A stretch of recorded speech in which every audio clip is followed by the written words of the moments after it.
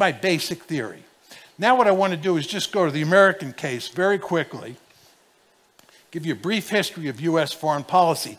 And again, what I'm going to try and do here is convince you that the United States has behaved according to my theory over time. And number two, then go to China and explain to you why I think China will act much the way the United States has. Okay, the United States has pursued regional hegemony from the start. We got our independence from Britain in 1783. We declared independence in 1776, and we got it in 1783. When the United States got its independence, it was comprised of 13 colonies strung out along the eastern seaboard, or the Atlantic seaboard of what is now the United States.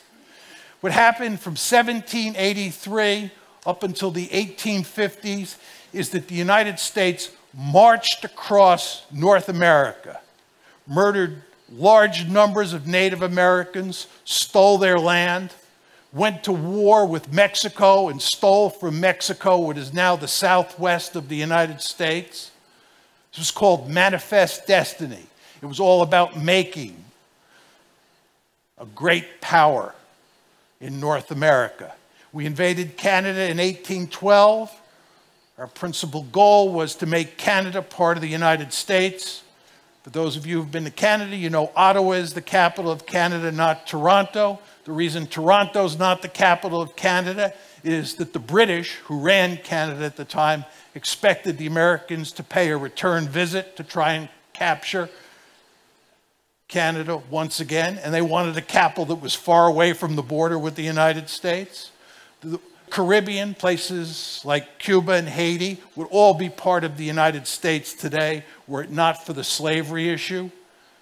The northern states did not want any more slave-holding states in the Union, and because sugar was the principal crop in the Caribbean, and sugar is a labor-intensive industry, and there were lots of slaves in the Caribbean, it was impossible to go south.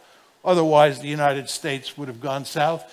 We, the United States, had a voracious appetite for conquest and incorporating land through things like the Louisiana Purchase, the purchase of Alaska from France and Russia, respectively. Furthermore, the United States was very interested in making sure there were no great powers in the Western Hemisphere. You understand this is what the Monroe Doctrine is all about. In 1823, President James Monroe told the European great powers, "We own the Western Hemisphere, you're not welcome here. We're not powerful enough to throw you out, but we are eventually going to reach the point where we're powerful enough to throw you out, and we're going to throw you out, and you're not welcome back."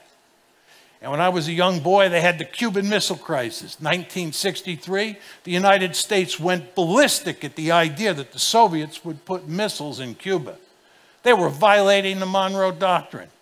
And then later, the Soviets talked about building a naval base at Cienfuegos. This was categorically unacceptable to the United States. The United States does not want any distant great powers forming a military alliance with a country in the Western Hemisphere.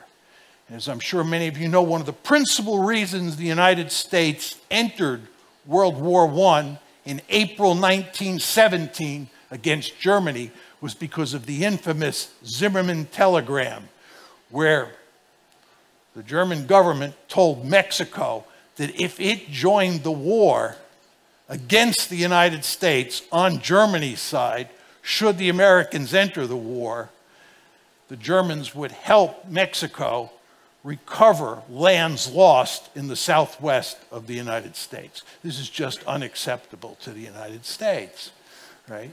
So what I'm telling you here is with Manifest Destiny and with the Monroe Doctrine, the United States went to great lengths to purposely achieve regional hegemony. And by the late 1890s, it had accomplished that task. But furthermore, as you know, the United States has another goal. And that other goal is to make sure that there are no peer competitors. Well, in the 20th century, there were four potential peer competitors: Imperial Germany, Imperial Japan, Nazi Germany, and the Soviet Union. The United States played a key role in putting all four of those countries on the scrap heap of history. The United States entered World War I and played a key role in defeating Imperial Germany. It beat Japan in World War II single-handedly, and it played a key role, not the decisive role, in defeating Nazi Germany. The Soviet Union, of course, played the decisive role in defeating Nazi Germany, but we participated in the enterprise in a serious way, for sure. And then finally, during the Cold War, the United States played the key role in containing the Soviet Union and then ushering it down the toilet bowl. The United States does not tolerate peer competitors. This is consistent with my theory. Okay? So what I've tried to do in the first two parts of this talk is I've tried to make it clear to you what my theory of great power politics is, and I've tried to make it clear that the United States has behaved according to the dictates of that theory. So let's talk now about how China will act in Asia, assuming China continues to grow. There's no question that the Chinese are going to try and dominate Asia. They'd be fools not to. If I were the national security advisor in Beijing, I'd be deeply interested in making sure that China dominated Asia. You want to be the most powerful state in the region by far. If you're Chinese, somebody says to you, you have two choices. You can have a world where Japan is 10 times more powerful than you, China, or you're 10 times more powerful than Japan. Which one do you take? Many Americans would say, oh, it doesn't matter anymore. Realism is dead. All this balance of power politics doesn't matter. You think the Chinese think that way? I don't think so. Chinese talk about the century of national humiliation, running from the 1840s to the 1940s. Century of national humiliation. Chinese were weak. They know what happens when you're weak. You do not want to be weak in international politics. Anybody who's dealt with the United States today knows you don't want to be weak in the face of the United States. You want to make sure you're really powerful. The Chinese fully understand that. They have a deep-seated interest in making sure they're much more powerful than Japan, much more powerful than Russia, much more powerful than India. Any of those countries that look like they could give the Chinese a run for their money. They'll do everything they can to maximize their power. Furthermore, let's talk about a Chinese version of the Monroe Doctrine. You think the Chinese are happy about having the American military right on their border? You think they're happy about having the American military in the Western Pacific, having the American military in South Korea, having the American military in Japan? I told you about the Monroe Doctrine. We Americans are not happy about any distant great power coming into our neighborhood. It drives us crazy.